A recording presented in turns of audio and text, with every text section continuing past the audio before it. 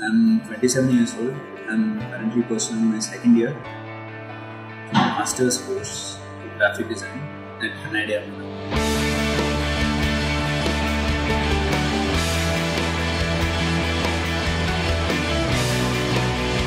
The competition was held at the start of April, and then I took around 2 weeks to ideate.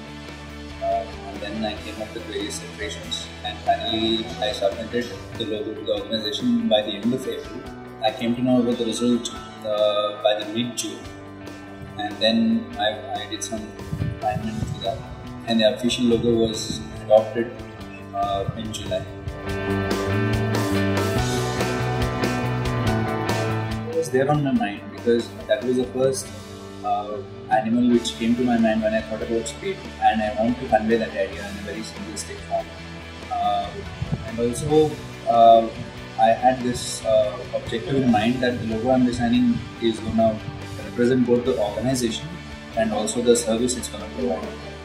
So, the cheetah also signifies the speed in which the project has to be executed and also the speed of the train.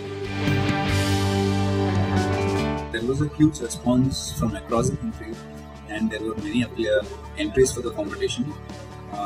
But the jury panel has shortlisted 3 entries, out of which my entry was selected for execution.